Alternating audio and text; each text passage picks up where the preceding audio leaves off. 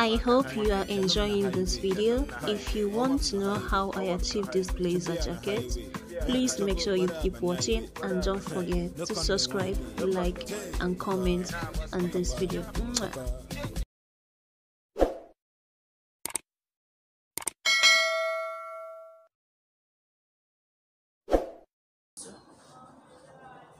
Bring my front panel.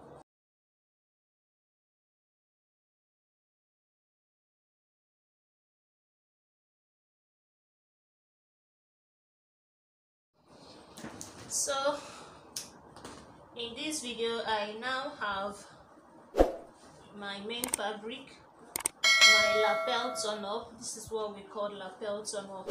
So I'm going to notch also to know where my collar will start.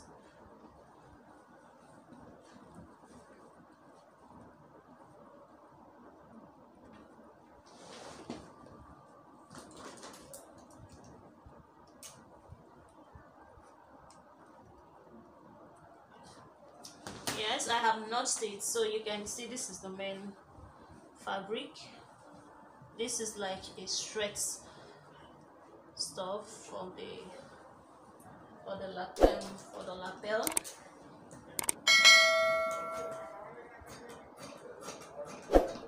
Okay, for the sleeve, I folded my sleeve into four, the left and the right side. So if you want to draft, I will suggest you go and I'll drop the link of the previous videos. So it's better you draft your blazers before actually cutting it on your fabric, because definitely you must make mistake. I'm not saying that mistake is not allowed, but please, I'm begging, try it on your pattern paper before doing it on your main fabric. So for the sleeve, keep watching and let's dive into it. So I'm going to trace here out, because here we will not be using this side. My long sleeve is 24 inches. My seam allowance 2 inch, which is 26. So what I'll be measuring is 24, 26.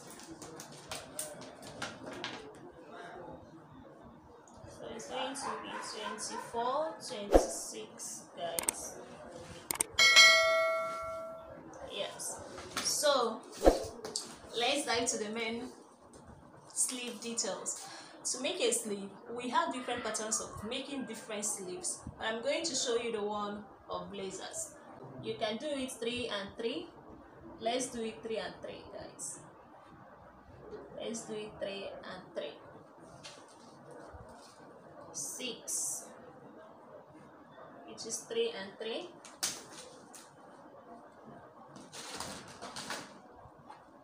These 3 and 3 will help.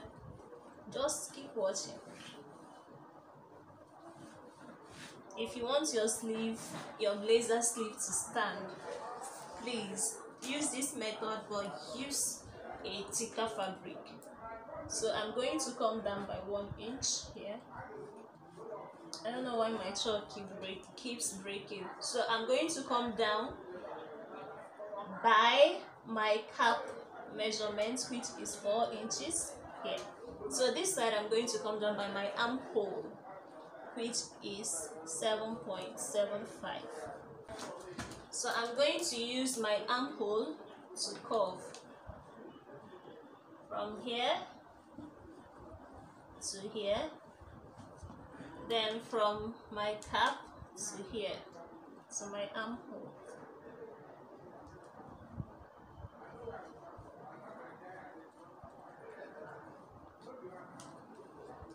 So I'm going to reconnect it perfectly well. Yeah. So this is how to get your blazer sleeve. You get 3 here at the first, then from here you also get 3.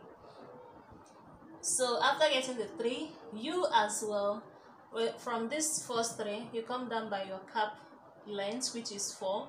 Then from here come down by your armhole. Divide this by 2. So this is 8. So I'm going to divide it by 2, which will give me 4, right? So this 4, I'm going to come down 4 here also. So I'm going to mark 4 from here to here, from here to here. So from this 4, I'm going to add my seam allowance, which is 1 inch. Guys, like, I'm coming up with different new ideas and different new details about how to go with your sleeve construction. So this is the 1 inch. I'm going to extend everything I have at the initial time with 1 inch. Like here will be 1 inch, here will be 1 inch.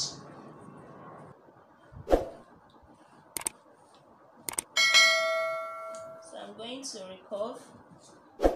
Then this one will have to join to this. So my elbow is 13, which is here. So I'm going to measure 13 all through.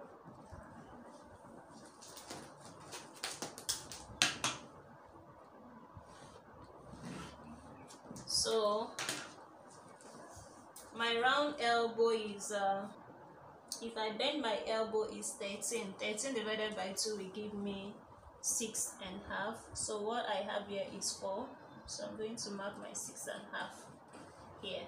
So I'm going to connect here to here. Remember, we have not added our seam allowances. Here to here.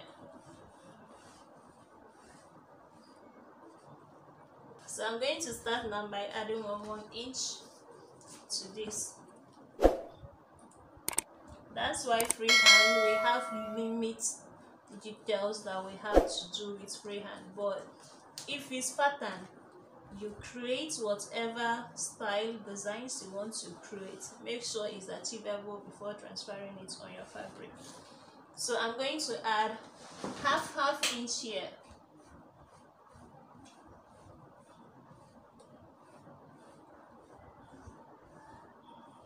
Like so.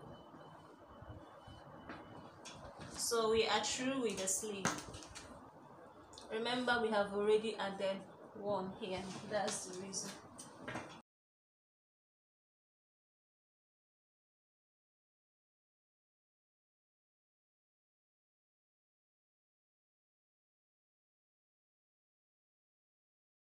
So guys, I noticed that I made a very huge mistake while cutting the sleeve. Remember that I said that your sleeve is going to be in 2 pieces. Okay, basically this is how your sleeve is supposed to be. So I'm going to retrace it now and then show you guys. So remember that we have added all our seam allowances. So this is how our blazer sleeve supposed to look like.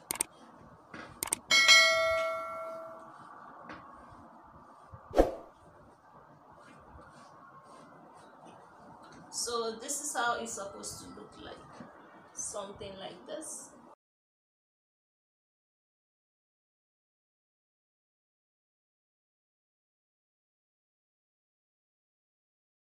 So this is the formal sleeve. This too is the formal sleeve, while this is the new sleeve. That's why pattern is very much important. So this is how the sleeve is going to look like.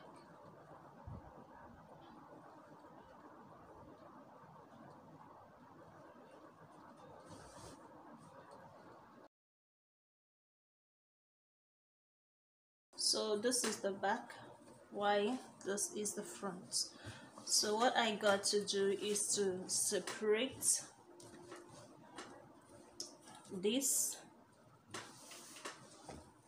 You have to separate to know which side to fix your back panel to.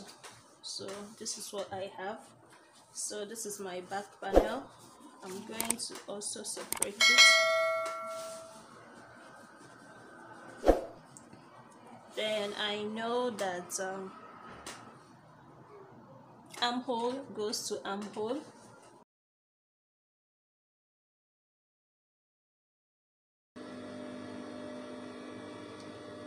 Neckline to neckline. So this is supposed to be equal, but since they are not equal, all I have to do is to trim it out.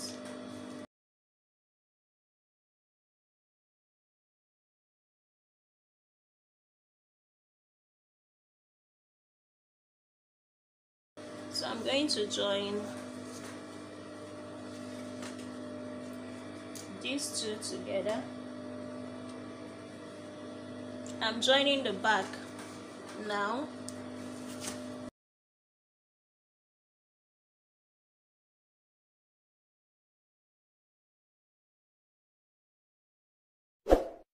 So this is how the back looks like. So I have joined the neckline, the shoulders, the two shoulders, and I have interlocked both the shoulder and the back line. So what I have to do now is to cut out the collar shoulders. So what I have to do now is to measure. I'm going to measure this collar. Sorry, I'm going to measure this collar from this point to these points that I notched to know the length of the collar I'm going to cut out. So straighten your fabric. 6.5,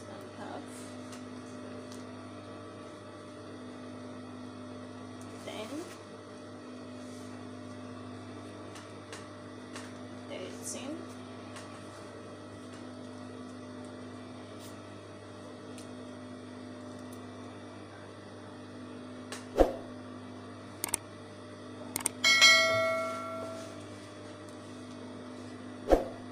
19.5 plus 1 inch, that's half inch for sewing, half inch for sewing, plus 1 inch will give me 20.5. So the length of what I'm going to collar that I'm going to cut out will be 20.5. So this is the collar. This is how the collar will look like. So what I have to do is to stitch here. I'm also going to stitch here, then turn it over.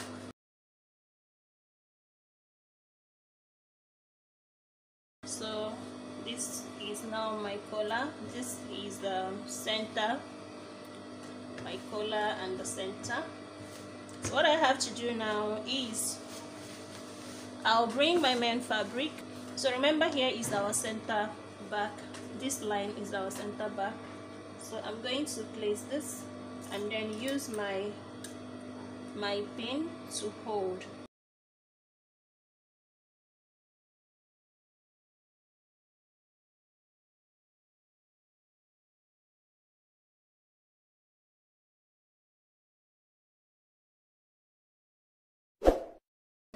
So to make my work easier, I'm going to also stitch.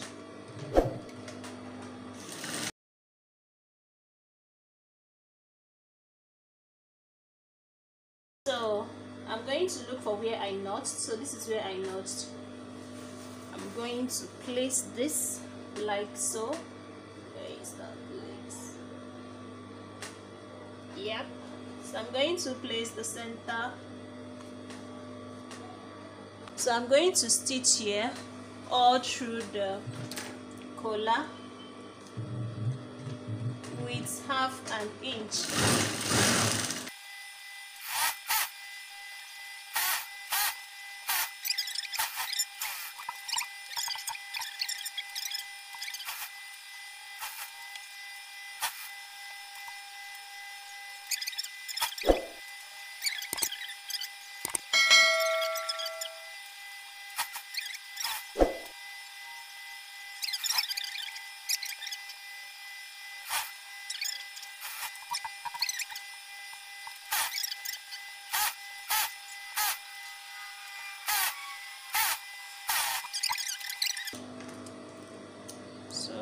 going to notch.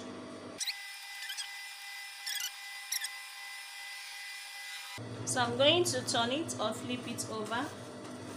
This is what I have. Can you see? This is my collar. Note that here is smaller compared to here, and here have a curvy area. So if you fold it, it will stand like this, and here is my lapel. So what I have to do now, my collar, can you see? My lapel is ready, my collar is also ready. So when I flip, this is what you will have. So this is what we will have here, without any doubt. So I'm going to join here. I'm going to join them into two. I'm going to join them together, starting from this point, starting from here, from the down part. Remember, there is 1 inch that we added, so I'm going to use the 1 inch.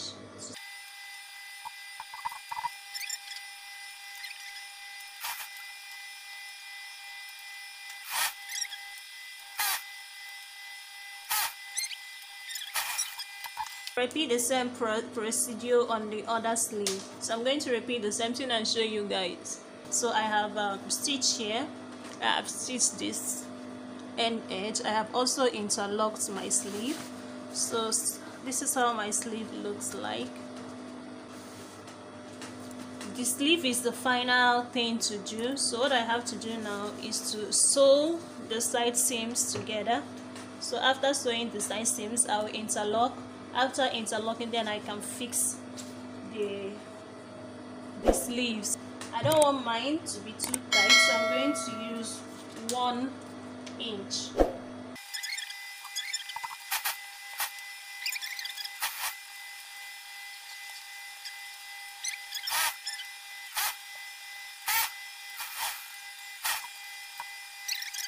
So guys, this is the final stage of this blazer. So what I did here is I used pin to pin all this round, and if you notice that your sleeve wideness, that's your armhole, is wider than your main fabric armhole, please trim off from your fabric so that your armhole will balance. You can raise your arm and then be free and comfortable. So I trimmed out from here, I trimmed out like this, so that my sleeve and my fabric or my blazer armhole will rhyme.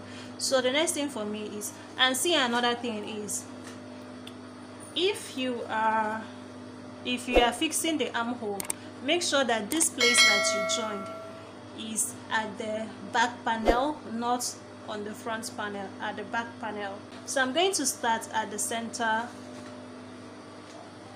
Because the center is kind of tricky in a way.